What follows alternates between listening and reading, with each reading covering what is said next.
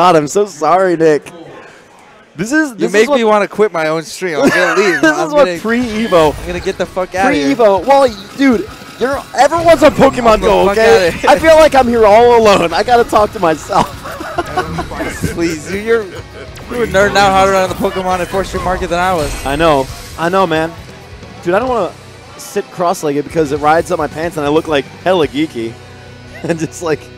Yeah, well, it's better than mine where it like rides up my crotch. All right, guys. Also lost a lot of muscle mass. All right, so see, this guy's got Jurassic Park.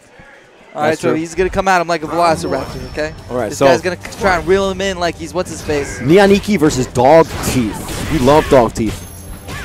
Chris Pratt. That's not a vote for him. I'm just saying we know the guy. Okay, Nianiiki.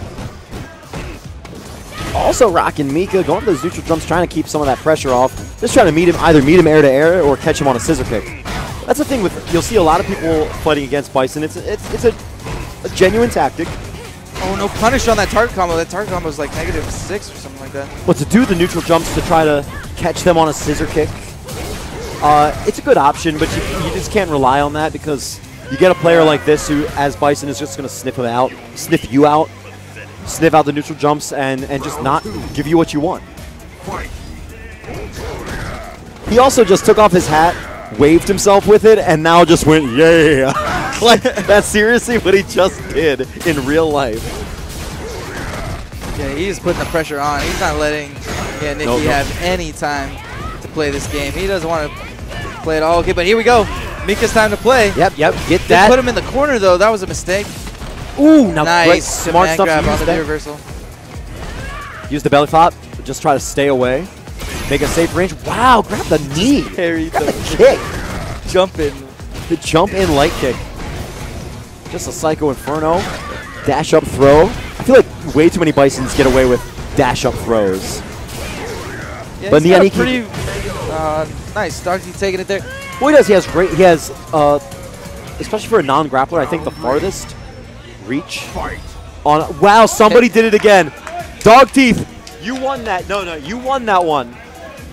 They have to. Wait, how did that happen? Somebody reset it. I think on their way out, when people are like unplugging their controllers, they're just accidentally flicking on like the character round or something. I don't know what they're doing. How, honestly, though? It's player error. We're not touching the damn machine.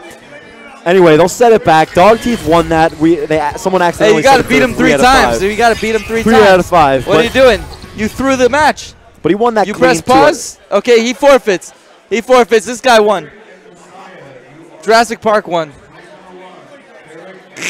I'm so glad we don't have a mic on DogTeeth. I have no idea what he's saying, but they think it's funny. DogTeeth. No, DogTeeth. He could make like a death row inmate blush. He's just like the things he says. Because he's so cute? Yeah, well, yeah. That too. Weds Night Fights, sponsored by water. I endorse the drinking of water. H2O. H2O. Gatorade. H2O. Gatorade. H2O. So we're gonna keep this back. Okay, so I wanted to say something a little earlier about this Mika and about Bison play in general. So Bison, one of the unsung virtues of Bison is that you eat so much white life. Like even if you block. Thing is, players not white still not no man. Not Woody. The thing with Bison is that even when you're blocking, so few people. It seems that not every player has really taken the time to learn when their turn is to play against Bison. Yes, so they always they got to know where the gaps are. They do not exactly, and that's just it. They don't know where the gaps are, so they eat all this white life.